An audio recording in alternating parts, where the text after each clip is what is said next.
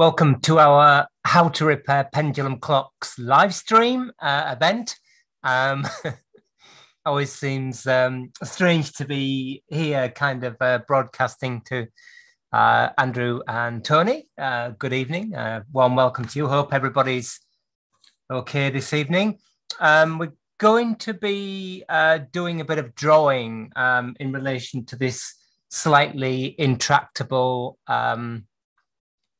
deadbeat escapement thing. Anyway, more of that in a bit. In the meantime, I thought I would just show you this little bit of work holding that I've been doing. So during the week, or last week, I think it was, I was repairing a Fusee dial clock, a bit like the one behind us here, but a bit smaller. And the hand collet for that clock, you may, if you've watched our other event, the Open Clock Club, just put that on there for a second. If you've watched Open Clock Club, you'll know that I'm a bit paranoid about hand collets, and the problem, just tip them out into this scruffy looking tray, is, there's all sorts of, good evening, Derek. There's all sorts of problems associated with the hands, and this clock that I worked on, excuse me, I'm going to sneeze, is no different. The hands were wobbling about. Neither the hour nor the minute hand was stable. They weren't flat. They'd been painted, so the paint was kind of getting underneath the hand, and it had these these things here.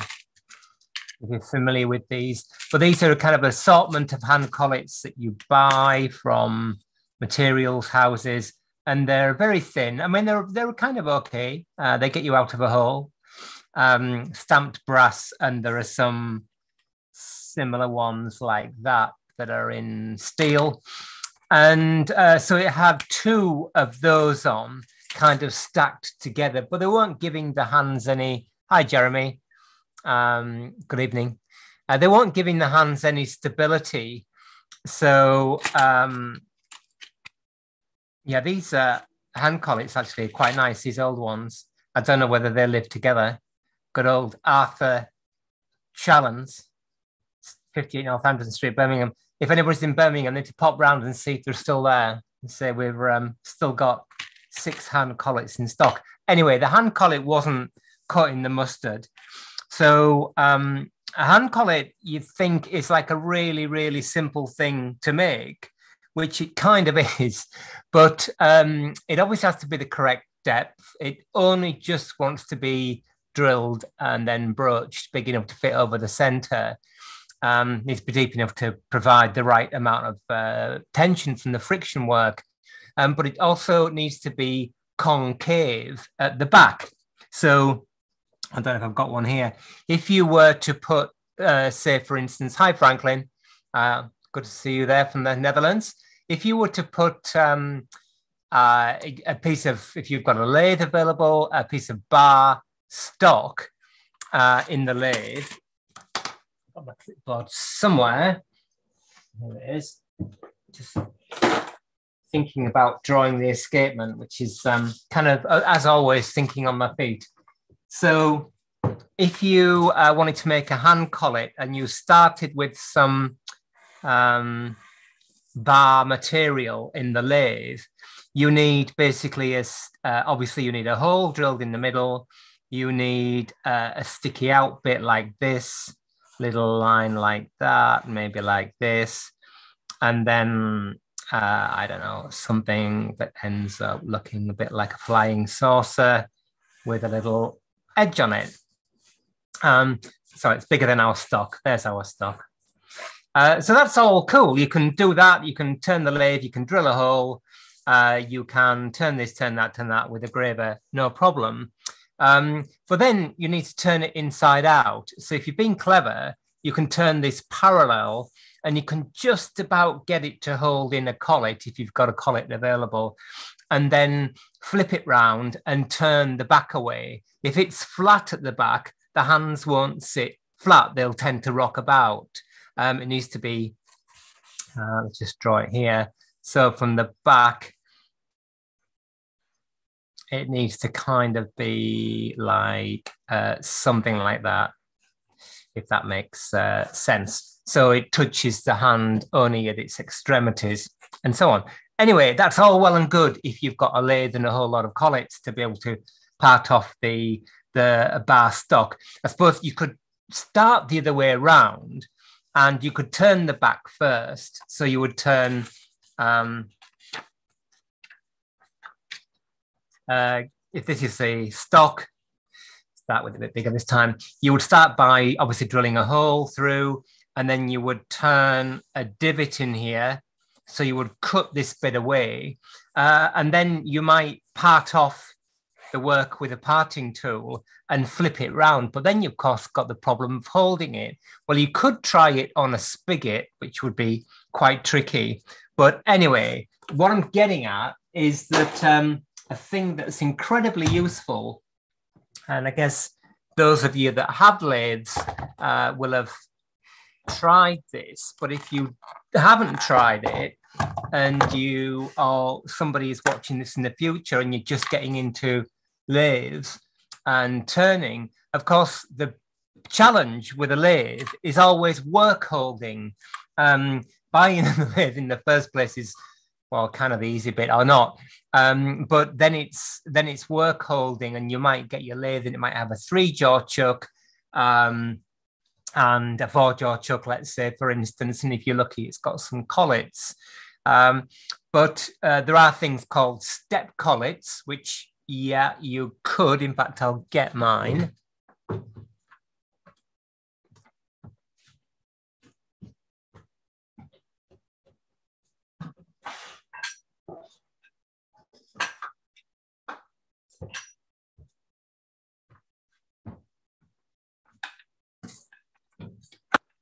In this instance, for the 8mm watchmaker's lathe, these are, they've obviously got an 8mm shank, so they fit in the headstock like this. And the collet is split. You can see it's got 3 slots in it. So as you tighten the drawbar, the threaded bar that runs through the middle of the headstock, the collet closes down and squidges whatever you've got. And these are really useful, and they make them for bigger lathes as well. This particular set, they come in 5 sizes. So you've kind of got to go through the sizes like this until you find the one. It'd be easier actually if I put that on a bit of wood to hold, wouldn't it, like that? Now that's better. So you've kind of got to go through the sizes and find the one that's a good fit.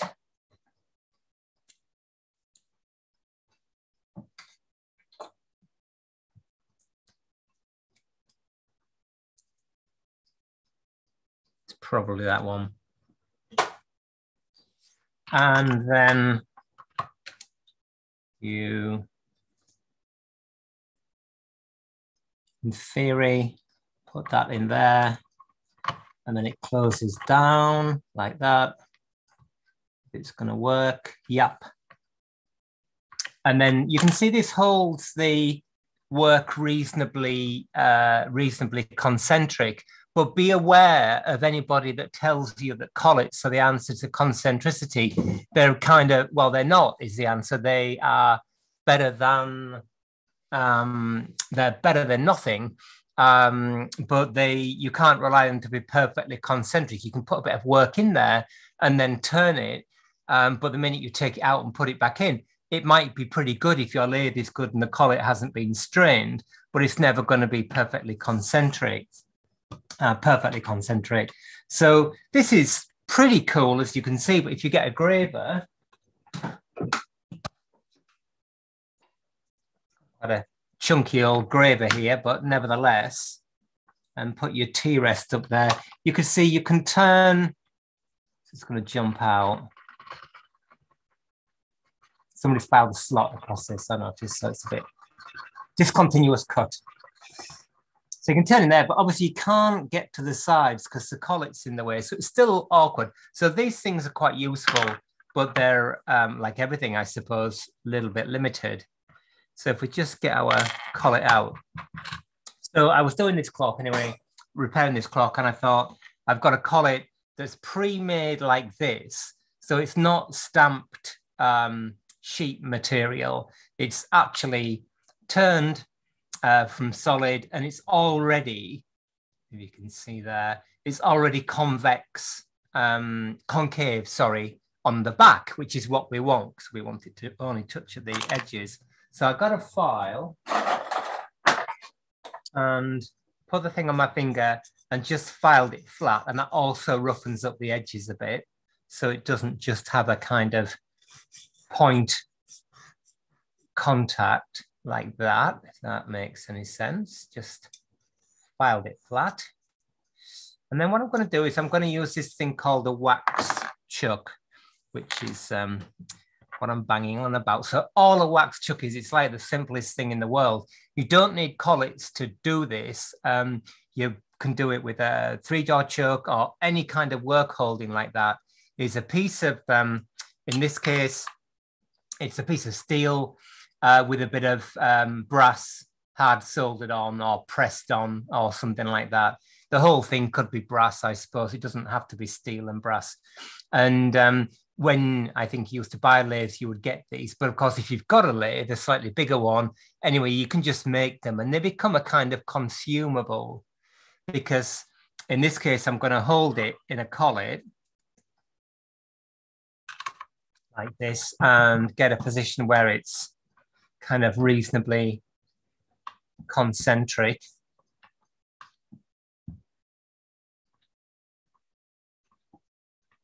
Not too bad. Then if you wanted, if the wax chuck, when you buy them new or you see them in those old lathe catalogues, they've kind of got concentric circles in them to make them grip the work easier.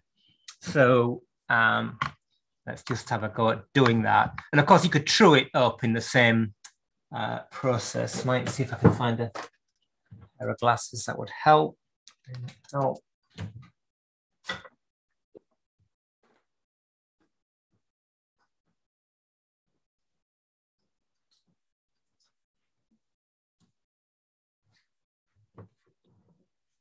And you would just get your tip of your graver and make some concentric circles in there, which will not only flatten the face of the thing out, but it'll also give the cement something to grip onto, like that. So you can see a dead easy thing to make in the home workshop, incredibly useful. So this thing's called a wax chuck, although we don't use it with wax. I'm going to use it with shellac. I suppose you could use it with sealing wax.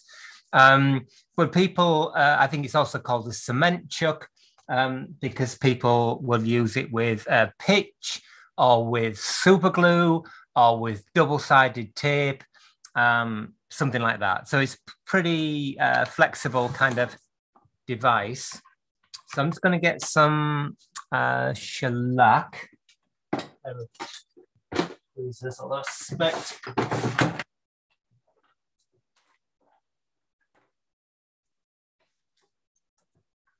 I was ordering some materials today from HS Walsh, the jewellery suppliers, and I saw those soldering tweezers, the ones with the fibre handles, and for some reason I didn't actually buy any, which I should have done, because they're incredibly useful for things like this where otherwise the work's going to get very hot. So shellac here, this is like your typical sort of brown, had this for like donkey's years, and it's just like regular sort of furniture shellac, I suppose. You can get the de-waxed stuff, and you can get a blonde version, which I think is sort of bleached. Good supplier for that is Cornelisson's. If you're ever up in London at the British Museum, If you wander down, I think it's Great Russell Street from there, go to Corneliuson's Artist Suppliers. They're absolutely brilliant. So I'm looking at my computer as well. Hello from Ontario, Canada. Great. Glad you could join us. It's really fantastic. So yeah, the wax chuck, really useful work holding device. So if I can find my spirit lamp, let's all set fire to something. It wouldn't be, let's see it on there. It's completely in the way there.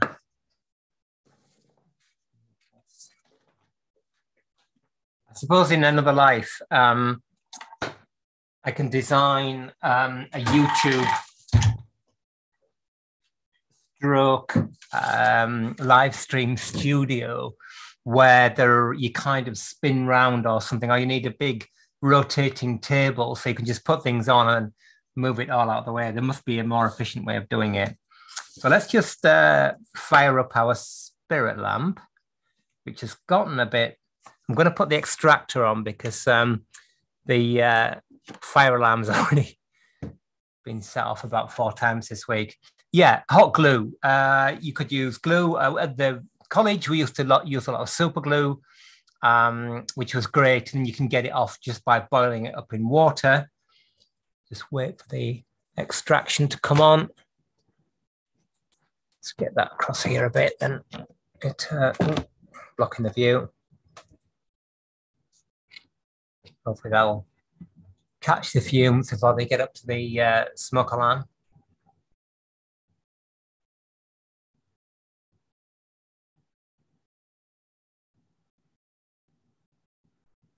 Might be a bit noisy. So let's just fire this up. The smoke alarm goes off, then it takes a couple of minutes for a reset. And let's get some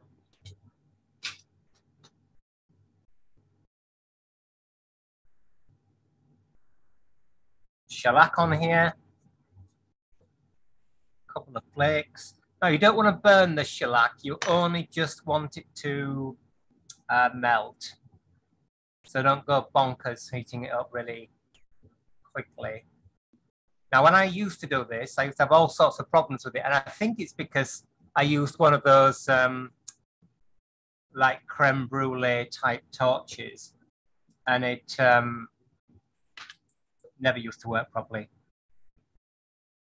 So we don't want the shellac to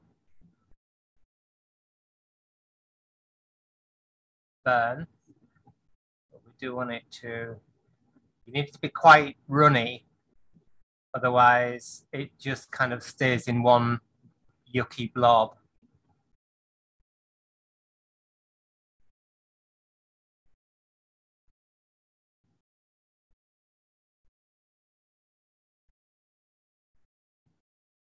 There we are. So good practice for that's it. Good practice for fitting those pallet stones on like French clocks on what people call Broco escapements. Always difficult doing that. Hi, Brian. Missouri. Gosh, we've got a good old international audience today. I hope it's worth your while traveling all that way. Like 5,000, 6,000 miles or whatever it is. So there's our collet glued on. Now the problem with that, of course, is it's not yet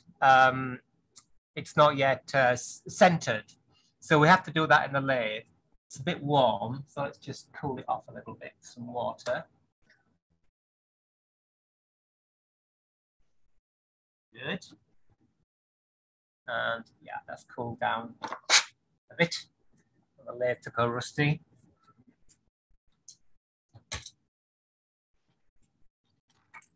Let's just go back to our chuck, pop it in there. Now you can see that let's just get this in focus if we can. You can see that the thing is wobbling about. So just put your T-rest up there, and wherever our pegwood is, if it's going to work or not. Just make it a bit blunter. So just file the wood to a blunt point.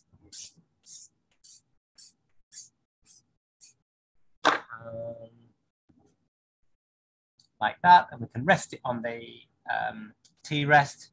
Just move that a bit further away. And then what we do, is that going to work? Yeah, I think so. Is to warm up the shellac again. I could do it with a lighter, I suppose. I will just use my spirit lamp again. Don't obviously want to get the headstock of the lathe warm or hot anyway, but I don't think we will. Let's just get that under there if it doesn't actually.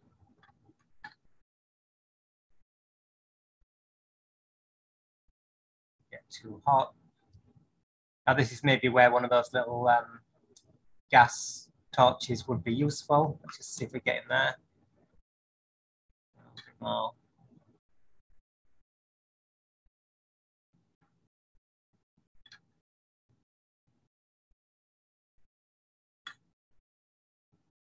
Just starting to wiggle about a bit now. A little bit more. Right. And that should give us enough time to spin the lathe and get this thing concentric.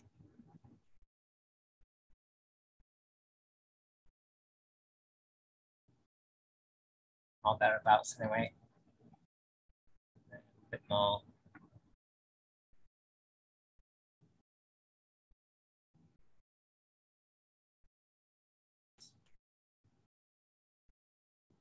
It's not very flat either. But the outside of this thing, so let's have a look. It's quite wobbly, but the hole isn't too bad. Anyway, you can see the principle. If you're willing to fiddle, get your torch under there. And then the beauty of the shellac, as opposed to something like super glue, we'll turn the extractor off, is it just gives you that bit of time to be able to manipulate the work. So this would be really cool if you were doing something like find a work on, say, an escape wheel for a carriage clock or something like that, where you could turn a recess in this bit of work in the wax chuck, and you could let the escape wheel into there, put a tiny bit of shellac on, then you know that it's held concentric with the teeth, a bit like the boxwood chuck that we were talking about somewhere or other. And then you can bore out the wheel or something. So now this gives us the ability. Let's imagine this is just a bit of material that we've cut off, or sheet material either, drilled a hole in, we can hollow it out, we can flip it round. It's just really kind of flexible way to work. So I'll just turn it a bit. Just to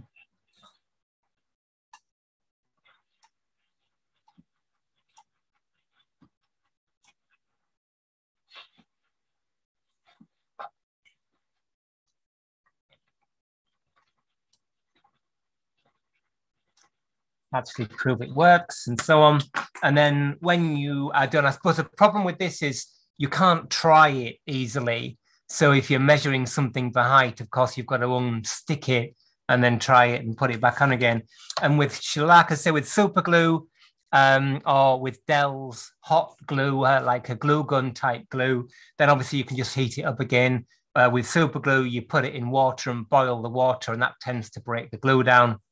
Although sometimes it can be incredibly strong joint. With double-sided tape, you'd have to use white spirits.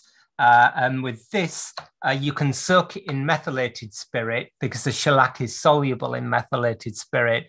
But actually the quick way, and slightly dangerous, you really need a hearth for this where you can control the fire, is just to put it in a bit of methylated spirit. And then again with your spirit lamp, boil the meth, and within a few minutes, or in fact a few seconds, the shellac just dissolves, and you've got your component there. So anyway, so that was a little bit of a story from the coal face that I thought I would share with you when I went online, so I have done the wax chuck. One day, hopefully, that will be incredibly useful to somebody who is struggling with work holding. Talking about work holding, I've got somebody sent me 2 wheels for repivoting, which I need to do soon. So we've got a kind of easy one here, which is a clock with a lantern pinion.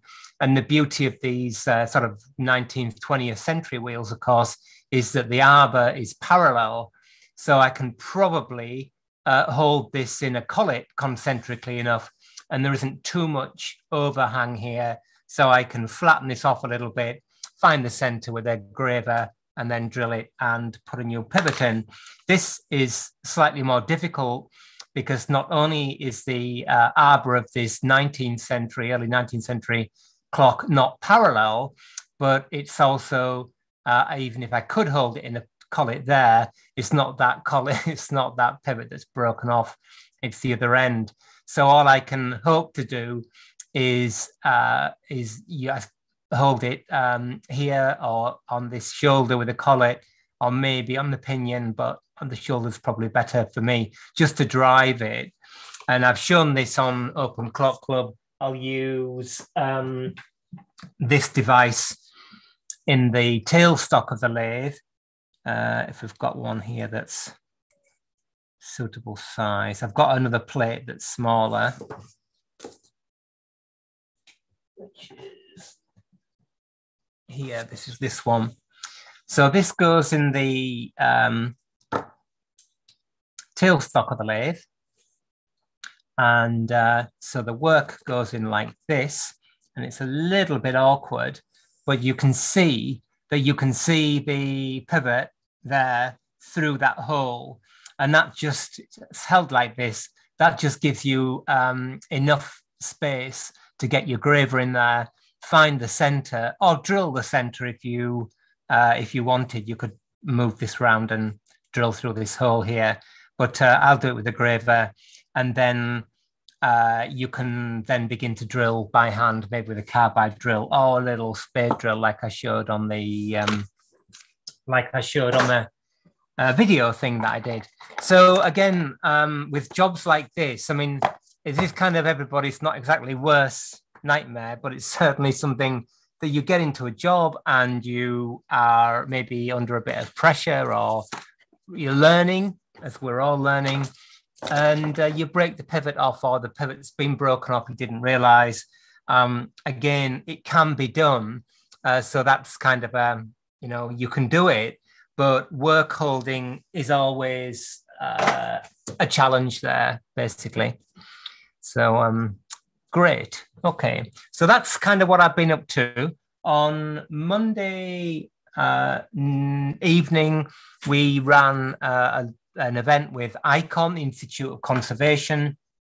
And in a few days' time, that video will be on YouTube. You can catch up. We spoke to a curator from Royal Observatory Greenwich, Emily Ackermans, and we also spoke to Tabby Aruda, who's at the Vienna Clock Museum.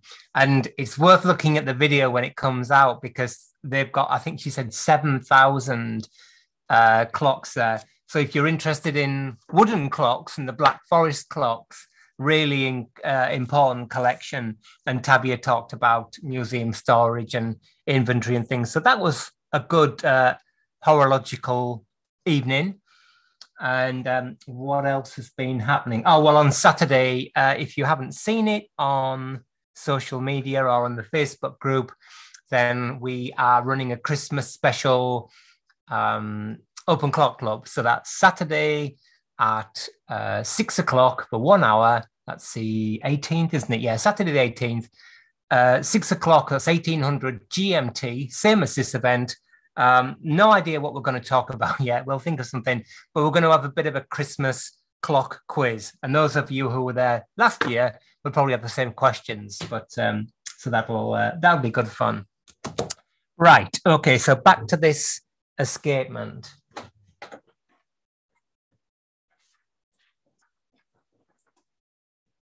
So a couple of things from last week. I'm going to try and draw the escapement because I'm at a fork in the road with this clock, really. It needs to be done. I think we've dealt with everything else, did a bit of bushing in this front escape wheel pivot, turn it the right way up, in this front escape wheel pivot, checked everything else, done some preliminary cleaning. But our pallets, well, both the escape wheel and the pallets are quite badly damaged. I think the escape wheel is salvageable. Quite a few of the teeth are short. Now, what that's going to mean is that some of the teeth, the teeth have got bigger drops than the other. So drop is free angular movement of the escape wheel and therefore the train of gears, the whole thing. And drop is precedes the ticking sound that you hear when clocks are running. So you've got impulse, drop, and then that percussive sound of the wheel tooth landing on the escape wheel pallet. Anyway, with this wheel, we're certainly not going to be able to get that perfect because there are lots and lots and lots of short teeth and damaged teeth. And the teeth are, to my eye, quite short in the first instance, but that's probably how they were when they were made. So that's cool. There was a little bit of, not confusion, but a question from last week's event that cropped up on YouTube. And that somebody said, this is not a deadbeat escapement. It's what, in America at least, is called a half deadbeat escapement. And I thought I'd leave it till now to kind of clarify that a little bit. So this is not a half deadbeat escapement, at least in the UK. This is alluding to, if we can get in focus, a deadbeat escapement. So there are two phases of the pallets. We talked about this last week, so don't have to go through this part of it again. But your pallet, if this is the center of your pallet arbor, or the verge arbor, I think they call it in the States. We have to us, a verge is a totally different thing. But anyway, so there's a circle struck around that point, like that, let's call it. And that circle forms the locking or dead face of your pallets. So you've got one pallet usually here, like this, which is part of that circle, believe it or not. Sorry, excuse the drawing. And another one that's like this. So the tooth lands on here, this rotates round, you get impulse on this part of the pallet, the tooth drops off here, lands on here, there's a bit of supplementary arc, you get impulse here and the tooth goes all the way around and lands on there again. So that's a deadbeat escapement. And that's what this is. However, the way this thing is made, it means that effectively these, what would be dead faces, at least all I've only ever seen one of these. So I haven't seen enough to kind of make a broader statement. But they're not part of this curve. What they are is a kind of approximation to that. So they're basically, the pallets look something like this. They're a bit more curved than that. And you've got your little brass thing on there, like that. So they approximate to those curves. They're basically kind of straight, which for the amount of supplementary arc you get here. So once the tooth, let's say it lands on there, the pendulum keeps swinging a little bit and the pallets go in this direction. So this tooth gets deeper into the pallets. It's so tiny. And this thing doesn't have a seconds hand fixed straight to the escape wheel arbor. So you don't see that tiny bit of recoil or impulse or whatever it is. But what you do get is you get a heck of a lot less. In fact, maybe a negative escapement error, which is why it was massively popular in these clocks. It's not really to do with precision as such. It's to do with reducing or eliminating escapement error in spring-driven clocks. Now, in the UK at least, a half deadbeat escapement is something completely different. It's where you've got basically two impulse planes. It's a kind of a schema that is used by people like Vulamy in the end of the 18th and early 19th century that you see on really kind of high quality clocks and turret clocks sometimes as well. Anyway, so let's just put that to one side for a sec. I'm at a fork in the road, as I said, because this is really the only thing now that's standing in the way of actually getting this clock done this side of New Year. What do I do about the pallets? So I was slightly confused last week because, sorry, I will go back to my drawing because I'm thinking this through, thinking on my feet as always, which is a good thing, keeps my brain going. So what somebody has done or appeared to have done here is, well, let's draw the anchor or the verge or whatever you call it this way up, the way up you see it in the clock. It's exactly the same as the drawing we just saw. So you've got part of a curve here, part of a circle, sorry, and there, and you've got an impulse phase plane there.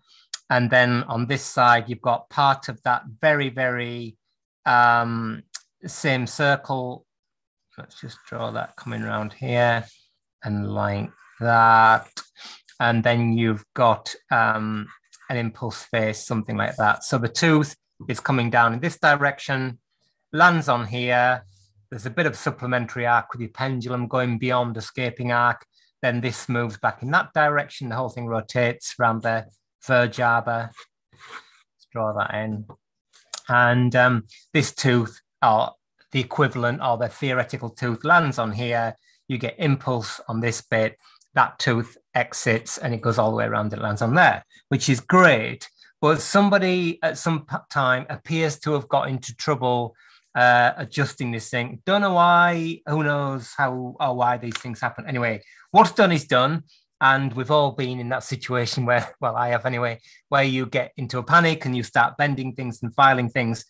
And it appears that they've got to the situation, maybe the center distance has been closed up too much, but it looks like to me anyway, I don't know, I haven't seen enough of these clocks, that the pallet frame's actually been bent back. You can see it's kind of not straight here. I don't know whether that's how they were when they were new. But by doing that, they've decreased external drop. And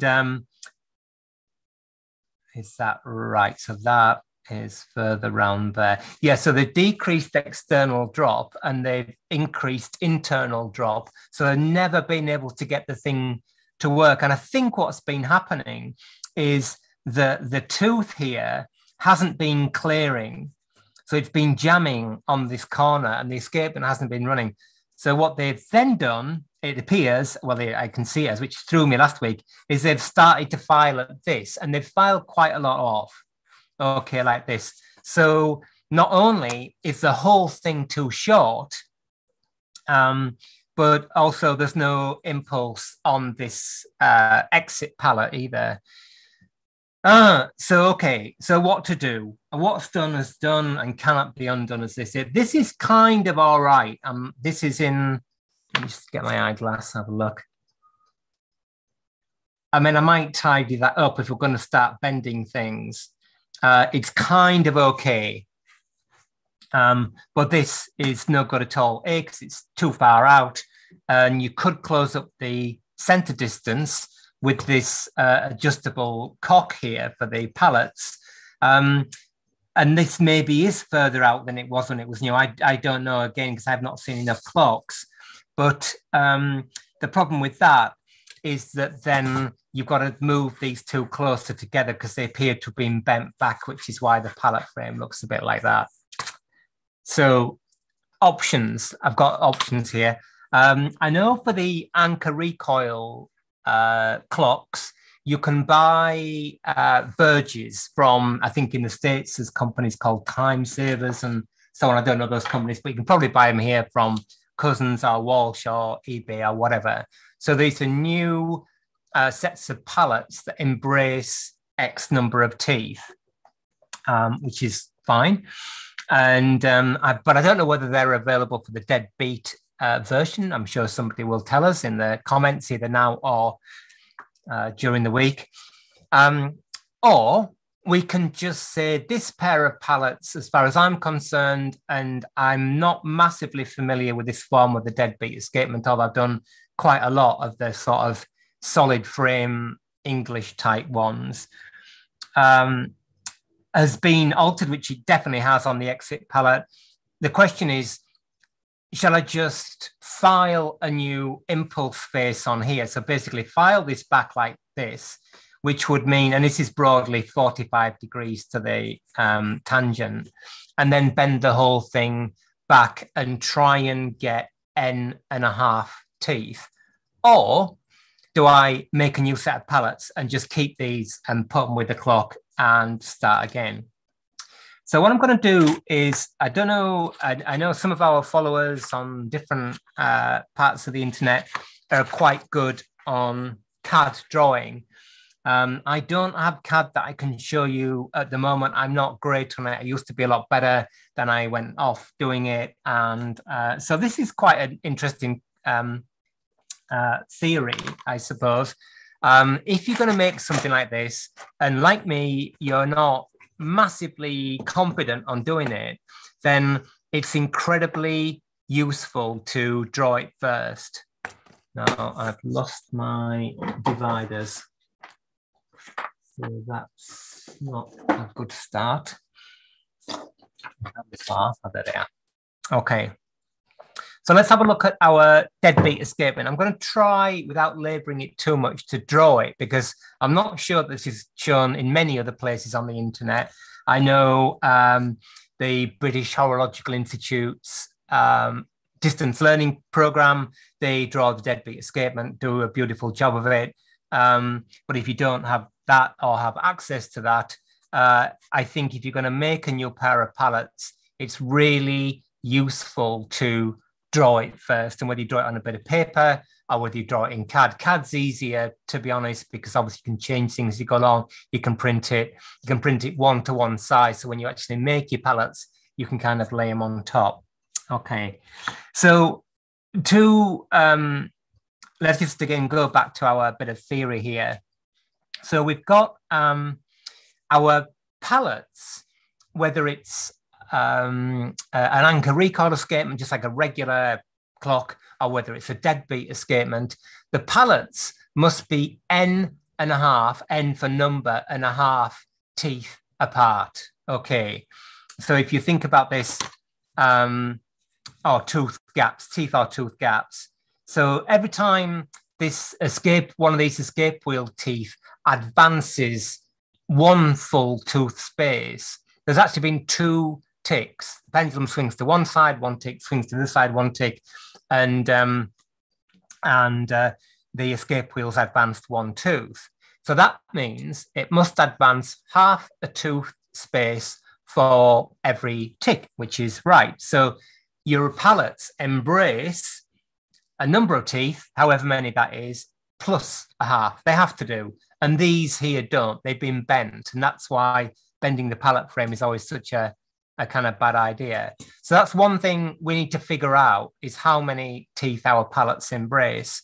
If you look at it like a regular 18th, 19th century European tall case clock, then they make life really simple. Of course they do. You know, why would you not want to do? So if you take your escape wheel here and, oops, drawing it a bit big, and let's say it's got 30 teeth on it. Here's the center. Here's our pallet arbor up here somewhere. It's got 30 teeth on this escape wheel. We know our pallets need to embrace N.5 teeth. So if we draw a line up here and another one up here, drawn my escape wheel arbor in the wrong place, and we get a square, so 90 degrees, 90 degrees, 90 degrees, 90 degrees. That is like the easiest thing to, if you're going to design an escapement, if you're interested in this and you want to get more into the theory and you want to start doing some drawing, then draw the escapement, anchor recoil escapement of your standard sort of European long case clock. because you can draw it like this, what they call a square escapement. And if you think about this, you've got 30 teeth. This is, if we turn it around there, you can see is a quarter of the wheel. So the pallets here are going to embrace a quarter of the teeth. And if we divide 30 by 4, we get 7.5, which is great. So easy life. We also know that this value here, the radius of the wheel, if we multiply that by the root of 2 to get the diagonal of that square, then which is 1.41 something, we get the center distance. So the square escapement with 30 teeth is a dead easy place to start. And then all you do is you decide what your impulse angles. We've gone through this on Open Clock Club. And then if the wheels go in that direction, you've got basically a pallet face there, a pallet face there, something like that. And bingo, there's your pallets. Slightly ugly looking ones, but anyhow. Now, with a deadbeat escapement, things are kind of the same. You need N.5 teeth. Doesn't matter whether it's this American clock escapement or a George Graham regulator from 1720. They've got, the theory is the same. Now, our escape wheel here, we're going to need to first gather some data. I think has got 48 teeth on it. So my mental math is absolutely hopeless. So keyboard's just gone on the floor. So some of you may remember the older calculator, but I think 48 divided by 4 equals 12. Okay, great. So that's no good whatsoever because we want something and a half. So this isn't going to be a square escapement. We know that from the off. I will just double check the number of teeth on here, but I'm pretty sure it's 48. Quickly counting.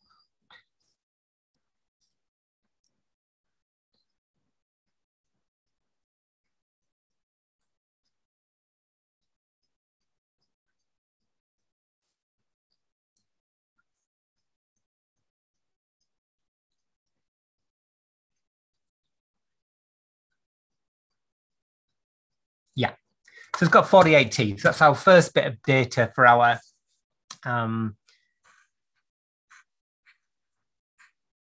data sheet there, 48 teeth.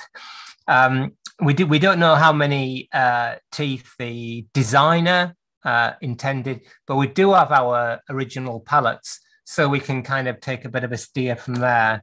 But let's just look at the design of this escapement. So let's just put a center here. So this is the center for our pallet arbor, and these are our pallets. And we know the absolute defining characteristic of a deadbeat escapement. Hope you can see that line on there. It's not super strong. Is that the dead faces of the pallets are part of a circle, which is constructed from the pallet arbor. Has to be. That's the whole kind of definition of it. So if you've ever looked at a lot of turret clocks and you see deadbeat escapements, sometimes you will see both pallets on one side of the wheel, which looks a bit crazy when you first see it, but it doesn't matter. As long as those pallet faces are N.5 teeth, so 1.5, 2.5, 3.5, 4.5, 5.5, 6.5, whatever apart, doesn't matter. Some French regulators also have them arranged like that. So the pallet faces might only be 1.5 teeth apart, which I think is like the Tompion clocks at Greenwich were the first clocks with a deadbeat escapement. That question might crop up in Saturday's quiz. Might do. Anyway, so you sometimes see both teeth on both pallets on one side of the wheel. That's kind of unusual for the clocks that we tend to deal with every day. So we're going to put one pallet on one side, entry pallet, and one pallet on the other side, exit pallet. But there's two broad ways of doing this. Okay, we know that the acting surfaces have got to be something and a half teeth apart. But you've got two different designs. One is called equal locking, and one is called equal impulse. And I think in the 18th century, there was lots of kind of different experimentation with this. TBH, I don't think it makes a ha'porth of difference to the performance of the clock. In fact, I'm pretty sure it can't do, whether you've got equal impulse or equal locking, but I will just kind of explain what those two things are. So in fact, let's draw two escape wheels and we can see them side by side. So there's one and there's the other. Okay, so this is our theoretical circle that's at n.5 teeth apart. So this top one is going to have equal impulse. So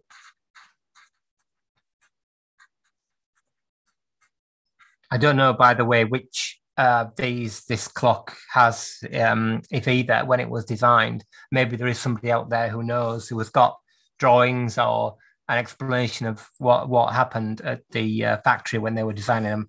And this one's going to be equal locking. Now there is an advantage here if you're making the solid kind of pallets to have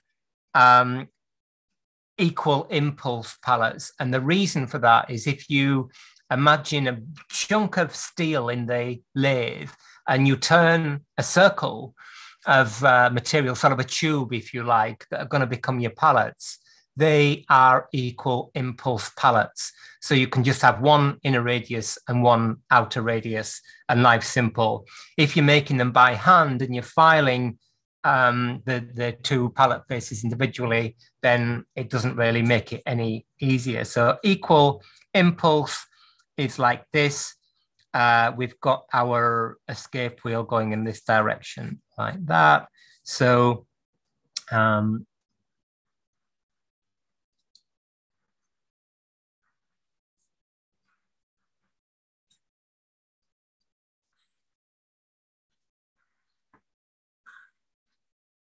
so there's our two pallets, and you can see our theoretical n.5 circle runs right down the middle of both of those pallets. So if you're going to make a deadbeat clock, and Derek, if he's still here with us on all this theory, then maybe he's going to get the lathe out and knock out some deadbeat pallets, which would be great fun. This obviously is the easy way of doing it because you can basically make a circle of steel and then you can chop it up and you've got your pallets. They're done. Equal locking is if you imagine you move this pallet face that way a little bit to that line, you have to move this one this way to that line because you've got to maintain this number of teeth and a half. So equal locking would look something like this, like that. So the tooth lands on here, the tooth lands on here, oops, the tooth lands on there, and you can see they are locked at the same radius. Okay, if that's actually going up on the screen. So there we go. There's equal impulse, equal locking. TBH doesn't really matter for what we're dealing with here. If we can get the thing running and we can get the drops down, it's going to be a bit of a party time, party time. Mustn't lose my bit of information there.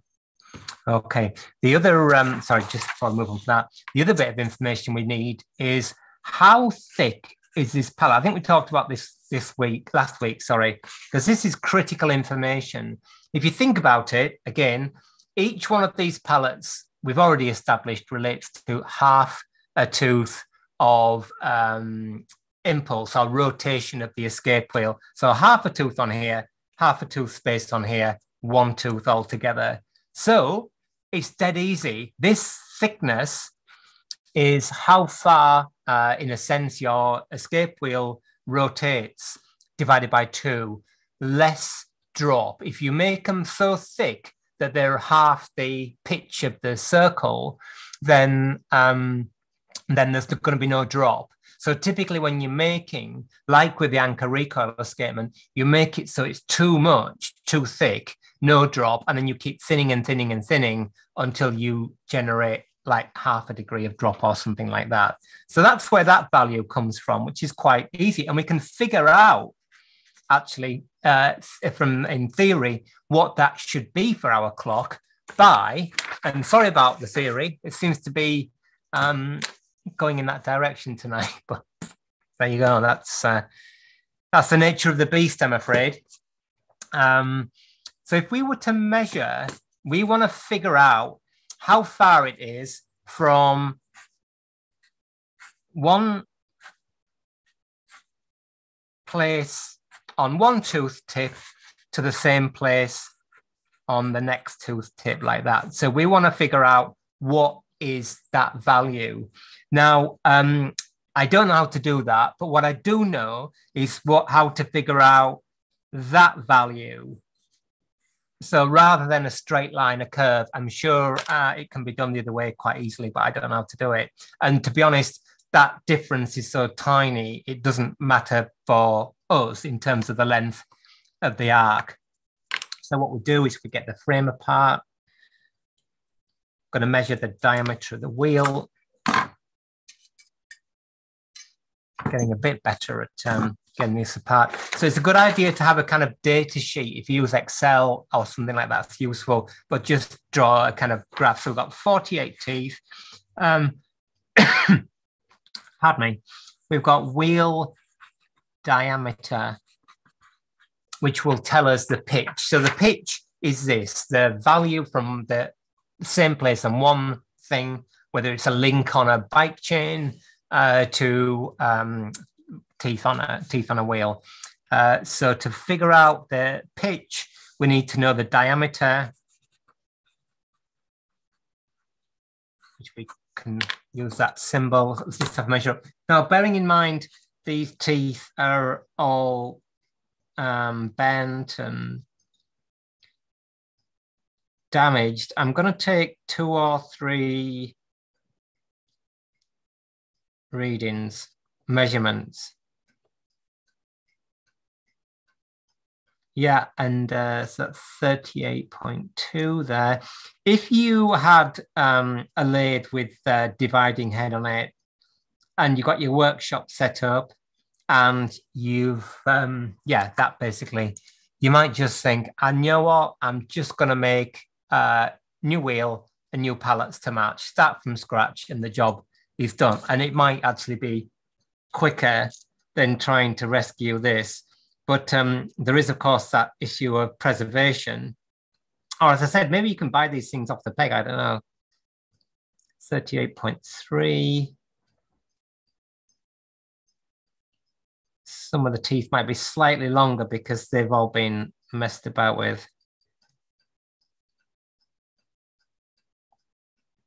38.3.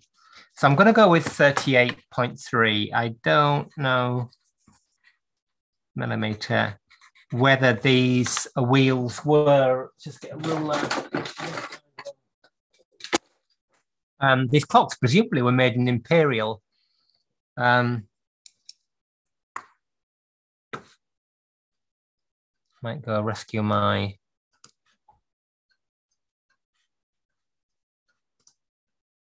keyboard at some point.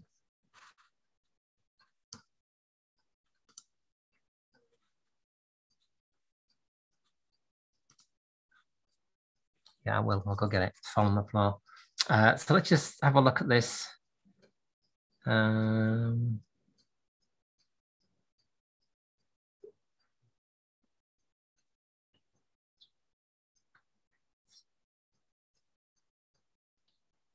Well, it looks alarmingly close to 1.5 inches, which would make a whole lot of sense. Just start there.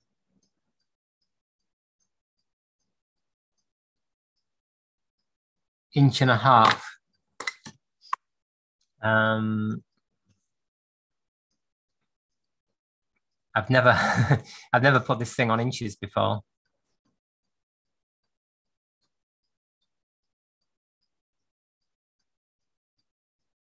It's actually a bit bigger than that, but I think that's too close to be a coincidence. So I'm going to stick with my 38.3 millimeters, but it looks like it's 1.5 inches diameter. Makes complete sense. Yeah, you hear about escape wheel topping. We could try topping here, which will equalize the teeth by taking some material off the longer ones. I think with topping, I have done it a few times. What you don't want to do is to refinish everything. It works really well on a wheel where you've got 3 or 4, 6, maybe rogue teeth, and you want to bring the worst of them a little bit shorter. But topping, which is removing the tip of the tooth, does a couple of things. Of course, Del is absolutely right. It alters, it alters the radius of the escape wheel. It makes it smaller, but it increases drop, and it increases drop because if this is our tooth here when it's new, like that, and you top it, then you cut the top off it basically, then obviously it's thicker. And this dictates the absolutely minimum amount of drop as well. So you've got more drop, and then you get into the situation where you begin to think about bending things and so on. So topping is an option on wheels where you've got, as I said, where you've got 3 or 4 teeth you think are bad, but generally they're all okay. In this case, the teeth are already really short. So by the time you've topped it, you might have to recut the whole thing, and then you might as well make a new wheel, I suppose.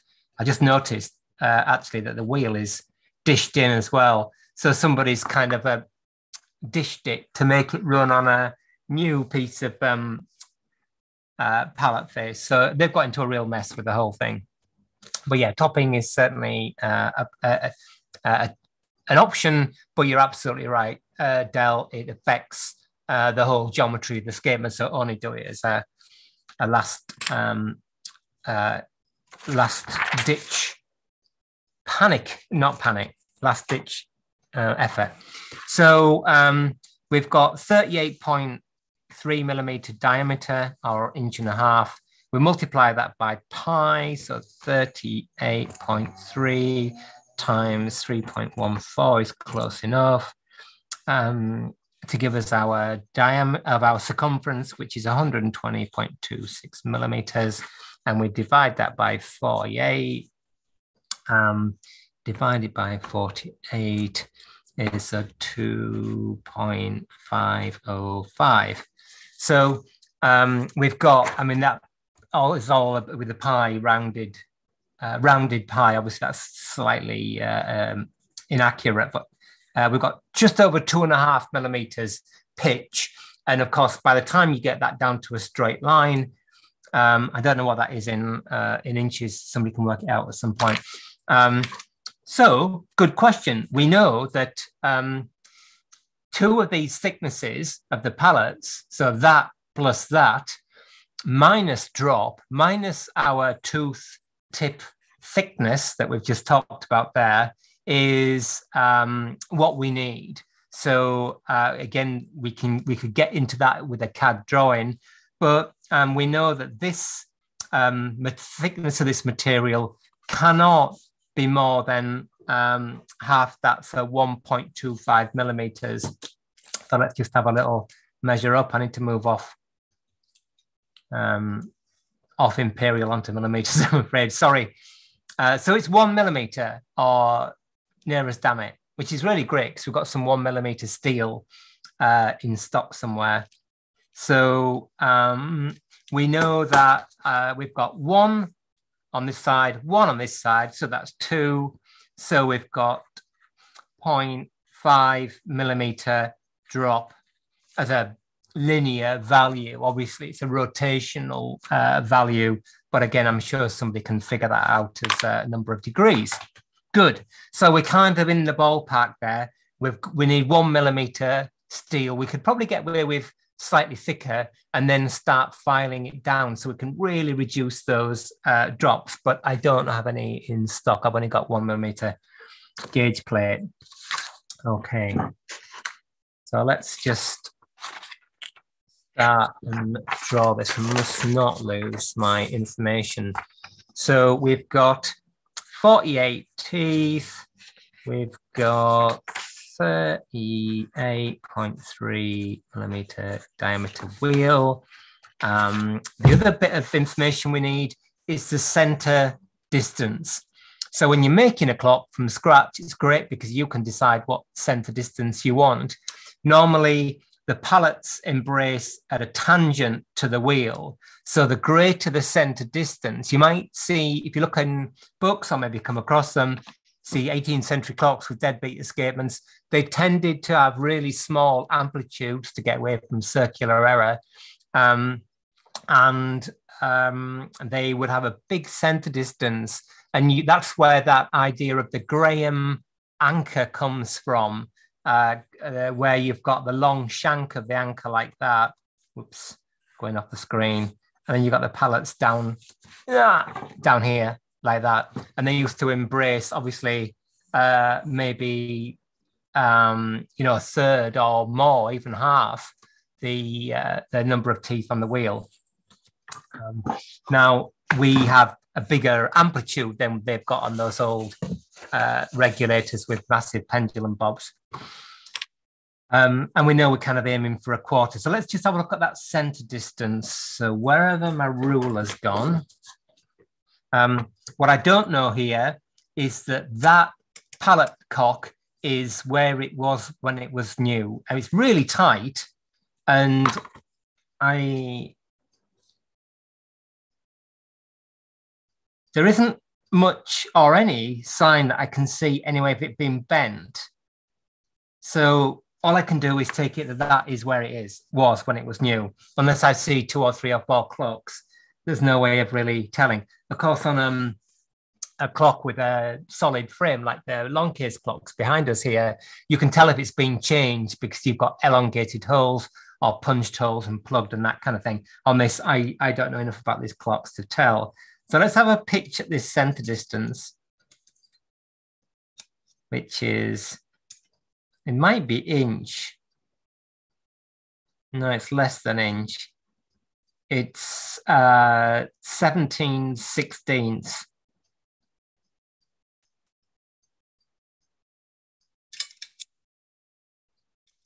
Which is about 24 millimeters. I think it's 17/16. So let's just, center distance equals 17, no, 15/16, sorry, or 24 millimeters. Let's just sanity check that. It's so easy to make a mistake, unless you're really good with math and engineering and that kind of thing, which I'm not. And then you start making something and you realize you made a mistake in your calculation. So 25.4, that's how many millimeters there are in an inch, divided by 16 equals times 15 equals, so 23.81. So let's call it 24 millimeters. So we've got that value. So the only other thing I think we need now is to figure out how many teeth this clock, we believe, when it was new, embraced. So let's just pop this escape wheel back in here. And sorry if this is all a bit dry on the old theory front, but I think, again, for those, it's just quite complicated. And I think if you get into a situation with a clock, you don't need to rely on somebody saying, oh, it's this, leave it to me kind of thing. You think, yeah, I can maybe have a go at that and actually at least figure it out and draw it out. Really helps focus the mind. So what I'm going to do here is put, doesn't matter which one you do, but put the tip of one escape wheel tooth on the absolute, on the point where it is just dropping off the pallet face. And I'm going to count how many gaps there are, how many tooth gaps. So there is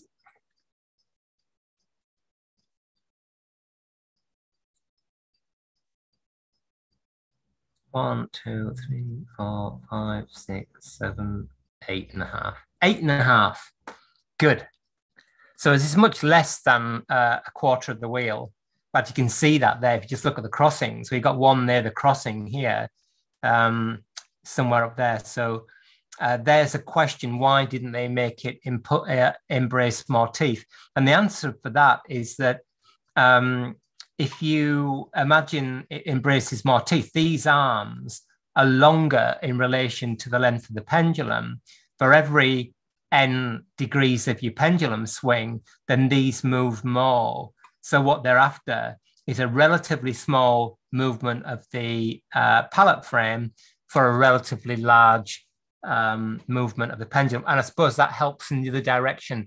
If somebody gives the pendulum an enormous push, then maybe it's less likely to cause the pallets to dig into the escape wheel. I don't know.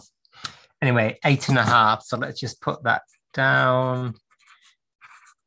You can see why it's useful to have a little data sheet here rather than this scroll that I write down. So I've got 8.5 there. So I think we are kind of done with taking information from this. So let's just have a go at drawing it. I suppose with our, going back to our 30-hour long case clock type description, we've got a square escapement. The beauty of that is it's easy to draw. So if we get this, we take 360 degrees, the full circle, and divide it by 48. So that's 7.5 degrees per tooth, which is quite a nice number. And then we multiply that by 8.5. And then we get 63.75, which if you've got CAD, it's not a problem. If you're doing it on your, if you're doing it on a bit of paper like this, that's more difficult.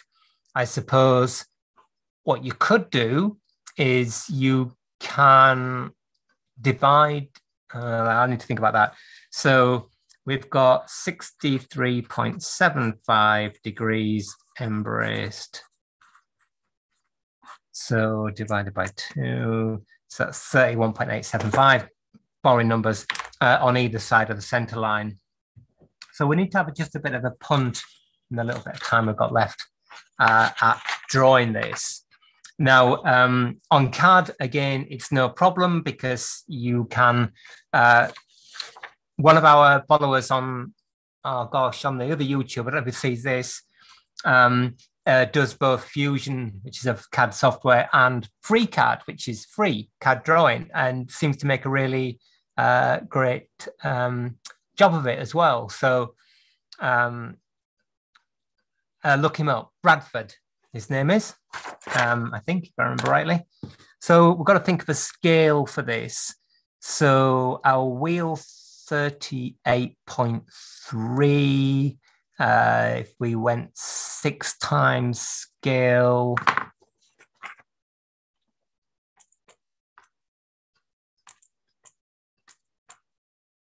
to 230 mil. 230 mil.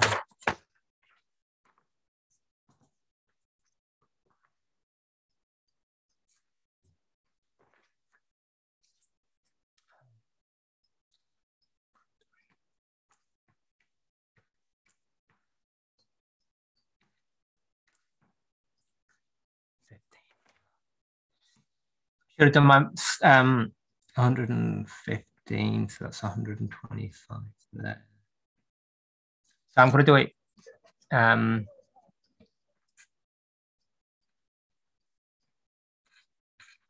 to 6 ratio. So 1 in real life is 6 on our bit of paper. So this is our escape wheel. Just put a little center down here. Radius. This is going to work like that. Oh, you'd obviously want to do this a whole lot neater if you're actually relying on it to make something. But for the sake of this exercise, there's our center line. Should draw a real center line as well. I'm sorry, engineers out there will be kind of pulling their hair out, but anyway. So our center distance is 24 mil. So 24 times 6 equals 144. Just about fit on there. I'll do a center line, bit of a center line anyway, thank you. So there, you can see, just move the old calculator out of the way. We've got our escape wheel radius, and we've got our center for our pallets. Now we know that our pallets are embracing 8.5 teeth, which relates to a crazy 63.75. Just thinking about this, what you could do is, it would take a lot of doing on pencil, but maybe this is how they did it originally, although I'm sure they had bigger brains than me, is that if you want to draw, maybe this is one of those questions, well, sorry, not too much of a tangent, honest. Here's our, let's just draw a circle. That's like the worst center line ever in the history of drawing circles, but anyway, like that. You know, why has a dial got 12 divisions? Well, the answer to that is because if you draw a circle like this, I wish I shouldn't do it twice, I'll get told off by my teachers. And then you take that radius and you step it out 6 times, like this. It divides exactly, so you can get a 6-hour dial. Then if you subdivide the those values like this, again with your compasses, and you were to draw that to the center and do that on every one, you can get a 12-hour dial just using a pair of compasses, which, you know, ancient instrument. So that's one reason why a clock's got a 12-hour dial, or a sundial, or 12 hours. It's dead easy to draw it out, whereas 10 hours is a total nightmare. You try dividing a circle by 10, much more difficult, I think, anyway. So actually, if we had a big enough bit of paper and the patience, we could subdivide that 12, again, with our dividers like that. That would give us 24 divisions. And then all we do is we subdivide that again like that, and that would give us 48. So we'd have our 48 teeth drawn out perfectly accurately with a pair of compasses. And given if the wheel is 1.5 inches in diameter, and you get a big old bit of paper and a big old pair of compasses, you can draw that really beautifully, accurately. And I imagine that's how it was done. So there you go. So maybe that's why the wheel's got 48 teeth on it. It's actually dead easy to draw. But for us, life isn't quite that simple, because we don't have either a big enough bit of paper or the patience to do it. But it's perfectly possible to do it. So I'm just going to cheat.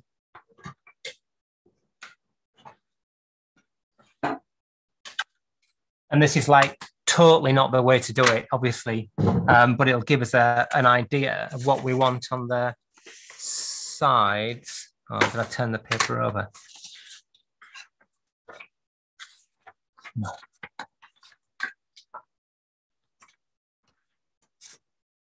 I should have my data sheet stuck up on the computer there so I can see it.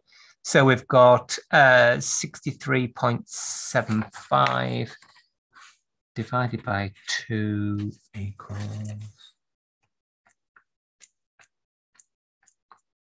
31.87 degrees. So very roughly, this is not the way to do it, but it'll get us started. So what do we say? 30.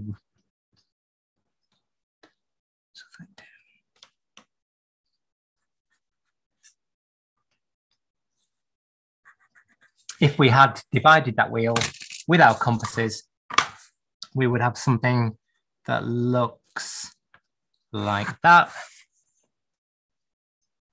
That's great. So what we can do now, again, if we did this on CAD, it would be a lot better because you can generate a circle. If we're still on the page, yes, we are. From there, try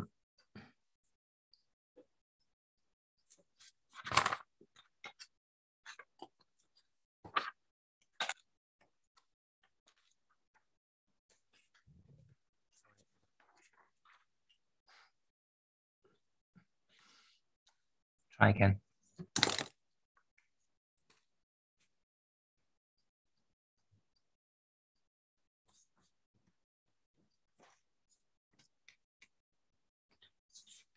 You can generate a circle from here. I thought that looked a bit strange. Too many bits of paper. Like that. And we know that this now embraces, yes, sorry, I've probably not held the thing in front of the camera. There we go. So we've got a center of our escape wheel. We've got our center distance between our pallet frame and our escape wheel. And we've now got 8.5 tooth spaces embraced, which would have been better to do it by geometry. So what we can do now is we can generate the radius of our pallets. We know that our pallet arbor is here. Put that on there, that and that. It's not bad actually, considering. So that is the radius of our pallets. And again, if you imagine you were drawing this on CAD, for instance, you can pop that in there. Then you can decide whether you want equal locking or equal impulse, as we talked about before. And then you can begin to put that in. So we know how much our escape wheel rotates for every half tick. It rotates half the value of half a tooth space. But what about the pendulum? How much does the pendulum swing, if you like? Well, that's a really good question, because you can basically design it to do what you want. We've talked on Open Clock Club a lot about this thing called supplementary arc and escaping arc. So when a clock is running, like a regular clock that's been repaired, it runs at supplementary arc. But you'll notice, if you watch the pendulum, it swings, then there's a tick, then there's a little bit more swing. On a recoil clock, that's where the recoil happens. And there has to be that extra bit of arc for the thing to run reliably. But what we're interested in here is designing in how much the pendulum has to swing before it ticks, what they call escaping arc. So that's how much from one side to the other.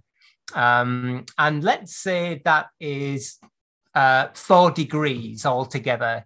It's usually about 6, I think, on a long case clock, but let's call it 4 degrees here. So it doesn't really matter which way we draw this for the sake of this exercise. Let's draw a line there, like that. And we want, let's say that's the point where our escape wheel tooth has just landed on this pallet. So it's just landed on our exit pallet. Okay, so we know that the pallets, and therefore the pendulum, because they're fixed together effectively by one, are going to rotate so much before it ticks onto the next pallet. That's how much your pendulum's got to swing. Now, of course, you can't just keep increasing that, increasing, or decreasing it to nearly nothing. Well, you kind of can, but obviously the more you increase it, the more energy you have to put into the system to maintain that as well. So let's, again, incredibly poorly just drawing 4 degrees here or thereabouts. There's our 4. By next week, I've got a feeling I'm not going to have any time, but It'd be lovely to do something on card.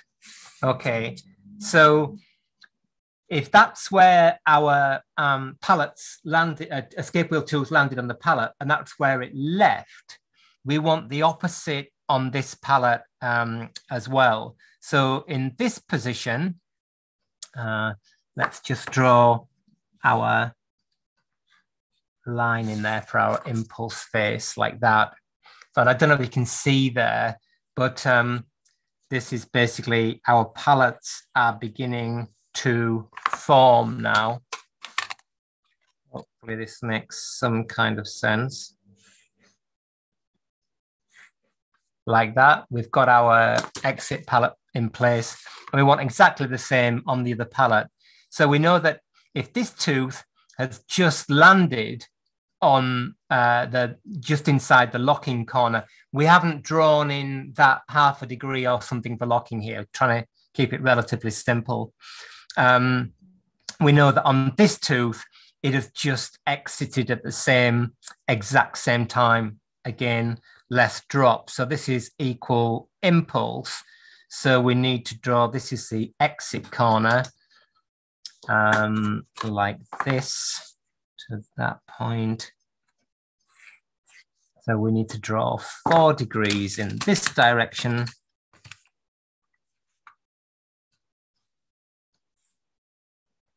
You would obviously never do it this way with a protractor, but it gives you some idea.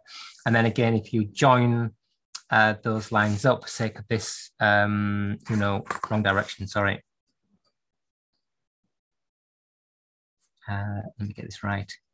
So that's just left. Sorry, like that. Then we have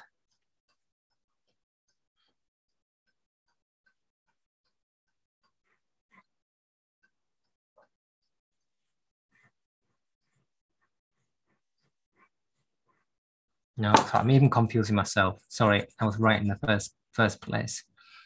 Like that, made a mistake there. Sorry about that. So we would also generate our entry pallet face there, and you can see we can join those up. There we are. Sorry about that.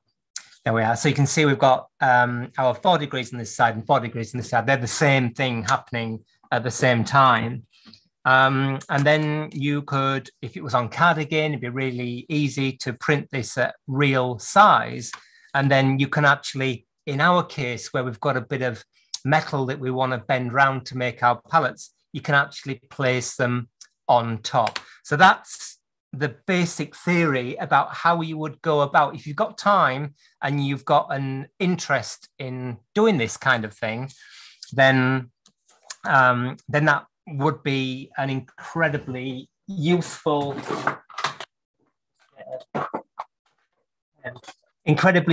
thing to do, because if you can kind of get your head around the theory of I'd start with the anchor recoil escapement. I'll just draw this in a bit of red. Sorry about that.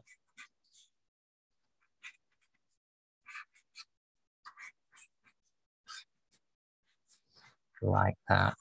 So there's our pallet frame. If you get a hang of the theory, then when you get a clock that's been changed, as this one has, or somebody's bent something or filed something, you don't have to think the only way out of this is to either not do it or buy another clock like it and get the parts of it or get new pallets. You can actually begin to suss it out and draw it out, both anchor recoil and deadbeat. And if you've never done this, as much as this demonstration of theory was a bit on the hoof, I'm sure there are people on YouTube who draw it beautifully and explain it really well. It is well worth the effort, because what it means is you might never do it, but at least you'll have the kind of mastery of the clock. And when you see this, it won't freak you out. Same for the deadbeat escapement. I think a lot of people who have never worked on them, you know, like the solid frame type ones that we tend to see over here, at least, they see it and they think it's like something that they can never get their head around. It absolutely isn't. Drawing it both equal impulse and equal locking, you've kind of mastered it because they're pretty much all the same, at least from a perspective of theory. So who knew it was going to be an evening of theory? But there you go. It's just that's the way it goes, I suppose. So where does that leave us in the last minute with our little clock? Well, I'm going to try and do both. I'm going to try and draw it out on CAD and make a new palette frame. And I'm also going to, because I don't think there's anything to lose at all with this one. And it's more likely that you will find yourself in this situation where it kind of, there's like zero locking, it's all over the place. So how would we go about, bearing in mind what we know now about the 1.5 teeth and everything, of trying to rescue this one? It depends how far I get during the week. I've got a feeling that next week, what we'll do, as I say, we've got nothing to lose with these palettes now. They're never going to work in this clock. So what I'm going to do is to file a new impulse face on this exit palette and try and bend them in so we've got equal drop. Then we can try sort of adjusting the thing and trying to get it to work. And maybe if I can do a CAD drawing, we'll also make a new pair as well. Not quite sure how they bend these round. As I said before, I don't think it's actually bent as part of a curve. I think they just bend them round and they're basically straight. But anyway, Dell has got a headache. It's maybe from that paint, Dell, off your new lathe. Maybe that's what's giving you a headache. Anyway, so apologies for that. Probably not what people were expecting. Certainly not what I was expecting. But there you go. At least we talked about the wax chuck. Need to do more myself. A little bit rusty, as you can see. But anyway, thank you for Dell. At least has stuck it out to the end. So thank you for that. And I think we're going to be here next week on. Let me just check. What day is it next week? I've probably lost the thing now. It's the 23rd, isn't it? I wonder whether you're still there. Oh, you are. You do appear to still be there. 23rd. So, yeah, I think we'll be here on the 23rd. Oh, Jeremy is still there. Well done, Jeremy, for sticking out. You deserve a glass of something after that. In fact, anybody does. And Andrew. Yeah, well, Andrew, take it all with a bit of pinch of salt. But it's the basics are there. If you get into trouble, measure everything, make a little data sheet, preferably not on 10 bits of paper, draw it out to scale, and you will begin to get the feeling of what you're after. And at least you'll be able to suss out all clocks better. And thank you, Franklin. So yeah, all being well, we'll see you next week. If you're around on Saturday, Jeremy, yeah, if you're not on Facebook, Jeremy, it's on LinkedIn, and it's on Twitter. You're on Twitter, aren't you? So what I'll do is I'll message you it on Twitter in a minute. It was on earlier in the day. So it's through Eventbrite as before for Saturday. You can't use the old link. It's a new invitation, but we'll see you there we'll have our Christmas party hats on Saturday. We'll have a bit of a quiz. One of those questions might be about the half deadbeat schemer, but anyway, I don't know. I've got to think what we're going to do. Anyway, lovely to see you. If don't see you again, have a great Christmas and a Happy New Year. Otherwise, we'll be back on Saturday. Then I think I'm here next Thursday. We'll be back and we will try and get this little escapement going, which will be a little bit lighter duty than this week. Thanks very much and bye for now. Thank you.